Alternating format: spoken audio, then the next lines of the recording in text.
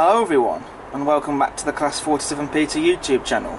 And in today's review, I'm very excited to be bringing you a review on the Bachmann Caledonian Railway Class 812, produced exclusively for Rails of Sheffield.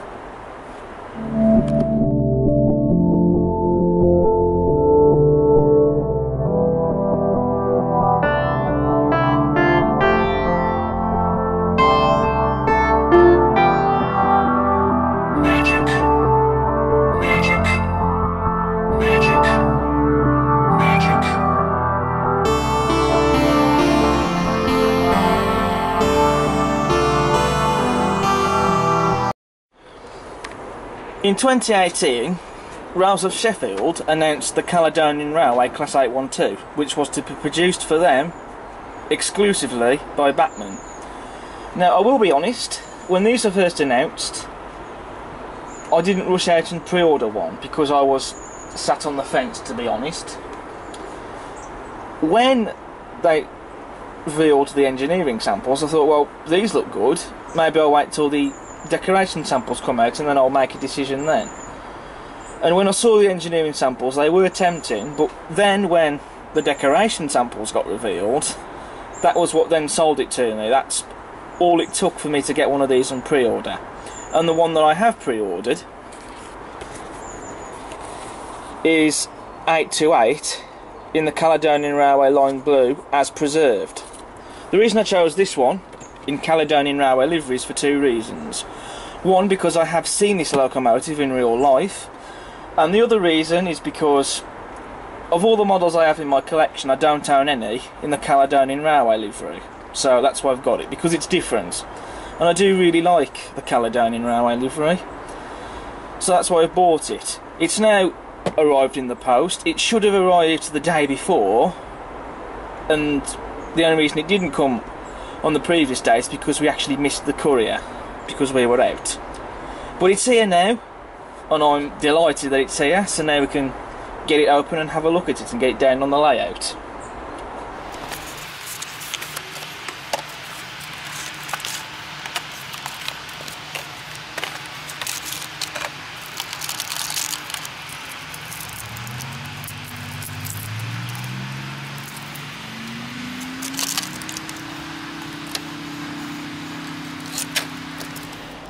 So here we have the Caledonian 812, straight out of the box and down on the layout. So the first thing to report, there's no quality control issues, so that's great, because when you get these models there shouldn't be anything wrong with them. They should be perfect. And also this model is a beautiful performer. I mean, straight out of the box it's beautifully smooth.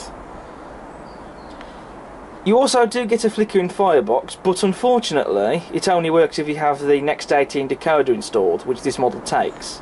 Also, just to quickly touch on the DCC decoder, during the production stage of this model it had a DCC socket upgrade. Instead of a 21-pin socket, it had the Next18 socket fitted, so obviously that means you require a Next18 decoder. But the box still has the original label for 21-pin decoder, so in the box you will find that you do get a new label which says that the model requires a Next18 decoder. So I just thought I'd put that in the video. However, if we take away the fact that this model doesn't have a flickering firebox that works on analog, is it something that really detracts from the model? Not really, because at the end of the day you're paying the money for not only a model that's very well made, but also it's very well detailed. I mean, the detail on this is second to none. It's quite superior detail, I think, in my opinion. We have sprung metal buffers. Not that I have any care for sprung buffers, but they're there. And I do love the lining that's been printed on the buffer shanks.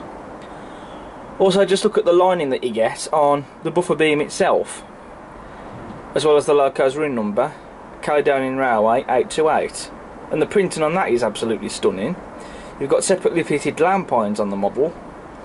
You've also got the lubrication pots, separately fitted and painted as well, underneath the smokebox door. And on the smokebox door you have the smokebox door pin dart, that's separately fitted and painted.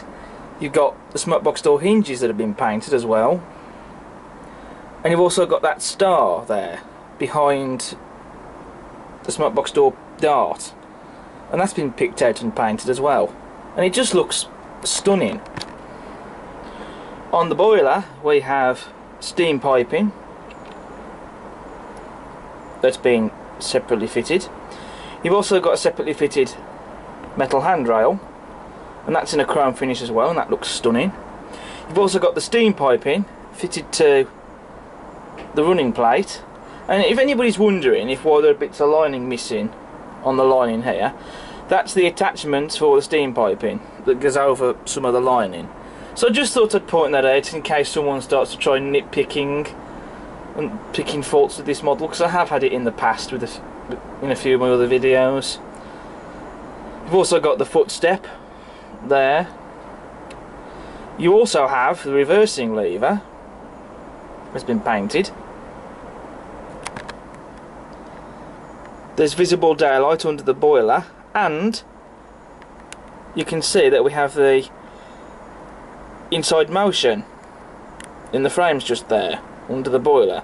None of that works, but it's there and it's painted and it's nice to look at, and it looks stunning. You also have glazing in the cab windows, and the outside window rims have been painted as well in a brass colour. We've also got the whistle and the safety valves as well. They're not turned brass, they are just plastic and painted, but I don't really mind that because that still looks really nice, and it looks really good the way they've done it. On the cab sides we have separately fitted lamp irons and painted. You've also got separately fitted handrails on the cab sides as well, and on the ends of the cab you've also got handrails, and they've been painted. Now we have a look at the cab interior detail, and you have to give top marks to Bachmann for this, and when you look at it, to be honest, I've now decided that I don't really mind if the flickering firebox doesn't work on analog, because the detail that's in the cab, particularly on the back head, it just looks stunning. All the detail is there. You've got the lever, regulator, the little hand wheels, the pipework, gauges and dials. They're all painted, and it just brings the cab to life. And also the dials have printed detail on them, which looks stunning. So very impressive. We've also got a metal footplate, and that is adjustable.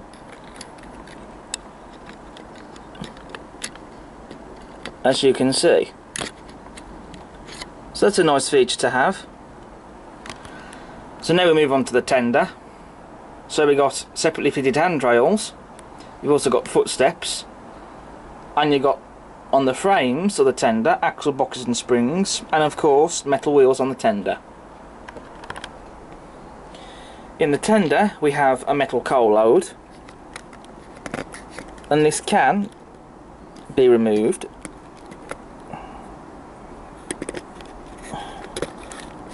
like so. And what you can do is you can either scatter real coal on this, or you can scatter real coal in the tender. But what I will do, if I decide to put real coal in this, I'd be scattering it on top of the metal coal load. You've also got this piece of cellophane on the back of the coal for some reason, but once that's in the tender you can't really see it. On the rear of the tender we have separately fitted lamp irons. We've also got steps for the crew to climb up to get up to the top of the tender, either to get to the water filler cap, or if they need to get up into the tender to get to the coal for whatever reason. Again, beautifully crisp lining on the buffer beam. You got NEM tension lock couplings, and of course, just like on the Loco, sprung metal buffers. So now we move on to the livery application for the model, and I have to say the Caledonian railway livery is a gorgeous livery. The blue in particular, I think it's a beautiful shade of blue, and it's the correct shade of the real locomotive as well. Very evenly applied, no imperfections in the paintwork. You've also got the brown as well, that's been applied on the running plate, on the footsteps, and on the tender frames. And what I love about this livery in particular is the white lining, which I think not only stands out, but it really lifts the livery. You've got the lining on the sandboxes and wheel arches, on the boiler bands, running plate, wheels, cab sides, and on the tender and on the tender frames. It just looks stunning, and the lining has been crisply and neatly applied. You also have the Caledonian Railway font, in this case the CR, and in the middle the coat of arms. And the coat of arms, and of course the font that they've used, is correct, and it's being crisply and very beautifully applied. On the running board we have rivet detail, and you can also see that rivet detail on the tops of the wheel arches and sandboxes. It's always great to see the rivets. And also on the running board we have small metal handrails. So moving on to the other side of the loco, on this side we don't have any steam piping, as per the prototype. We do however have the Westinghouse pump on this side of the loco, and the detail on that is just stunning, with the pipework that's been separately fitted, picked out and painted, as well as the bands that go around the pump as well, they've been painted as well, and it just looks stunning. And you've also got the washout plugs on the boiler, which have been painted as well in a rather nice silver colour. So now I'm going to show you the details that I've added to the model. So on the rear of the tender I've added, as you can see, a hump coupling. I've also added the vacuum pipes, the rear ones, and a screw link coupling. I've also fitted the cab doors on both sides. They're slotted into place rather well, and that was held in place using a little bit of U-hoo. And then on the front of the loco I've added again a screw link coupling, both vacuum pipes, the front ones, and I've also added the lamps. Now the lamps are not glued in place, they are fitted in place using very small bits of black tack, and they've just slotted onto the lamp irons. And the reason I've used black tack is because obviously with this locomotive it can pull either freight or passenger train, so I'm going to swap the lamps over accordingly for whichever train that this loco is pulling. With some locos I have glued lamps on permanently, my express locomotives mainly, because they're not going to really be doing anything else other than that. But with locos such as this, I think it's quite nice to have the changeable lamps, and the detail on those is really nice. You also get some lamps to fit on to the lamp irons on the cab sides, but I've not bothered fitting those on, so I'll put those to one side, but I might fit them on at a later date. So for the verdict then on this model, I think it's a stunner. I can overgloss the fact that the flickering firebox doesn't work on analog, and it will only work if you have a decoder, if it's being used on DCC. That I can overgloss, because to be honest it doesn't detract from the model, and it's still a stunning model. The detail is superb, the livery application is stunning, and it's an overall beautiful model, and it has been well made. And I think that Bachmann are onto a winner with this one. So it was definitely worth the wait, and it's definitely worth getting. So if you like your Scottish locomotives, and you're a fan of steam locomotives in general, then I would highly recommend this model to anyone, if you collect your steam locomotives, that is. I think it makes a fantastic addition to any layout. And there are still some in stock, so I would get one of these while you can. They're definitely worth getting. I know some people might think 199 quid is a lot of money for a model like this, but it's definitely worth the money. You won't regret buying one. I certainly don't. And it's just an absolute beauty. It's one of those models really where I just can't really stop admiring it. It's one of those models that I could admire all day, to be quite honest with you. It's that beautiful. So, hats off to Bachmann.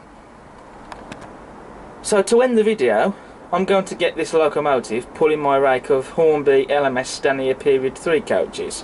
I think that will look stunning.